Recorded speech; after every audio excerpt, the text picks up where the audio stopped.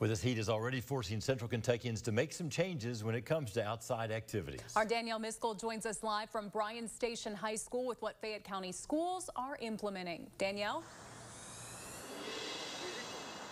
Hi, Marvin and Andrea. Yeah, so right now I am looking at my Fox 56 weather app, and right now it's telling me that it's 92 degrees out here. And, you know, usually this football field is pretty active, but after school football practice has been canceled. It's been postponed to go to 6 in the morning to prevent these student athletes from overheating.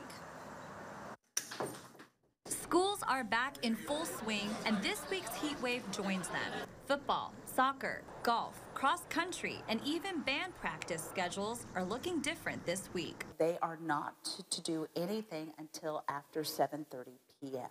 That's when we're getting guidance that it'll be cooler and safer for them to be outdoors. We are suggesting that they do as much indoor activity. So if they can bring recess indoors and keep it fun and cool for the children. The district has sent out an advisory to all its schools, and it's letting the principals make their own judgments about how to keep students safe from the heat. At Bryan Station, those changes are underway. We are playing varsity only because we will need to start after 7:30 p.m. We don't want kids, JV and freshmen or whatever the case may be, playing multiple games at night and not getting home until midnight and then having school the very next day. So we are reducing the amount of games that are being played. Bryan Station is also breaking out extra resources. It could be the purchase of fans, portable AC units, just making sure that our classrooms, we're adjusting some master schedule classes to move into cooler rooms if necessary. The Kentucky High School Athletic Association's index says in 95-degree weather like today, water must always be ready. 10-minute breaks every 30 minutes are required, and towels with ice and cooling tubs need to be on standby.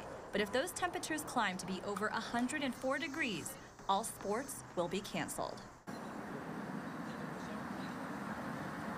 And high school sports aren't the only ones being impacted by this heat wave this week. I also spoke with the president of the Richmond Little League, and Phyllis Abbott told me that they're going to just have to make game day decisions every day this week, whether or not those kids can play ball or not. And they're also going to be deferring to the city commissioner and their own heat index to make that call. Live in Lexington, I'm Danielle Miskell, Fox 56 News.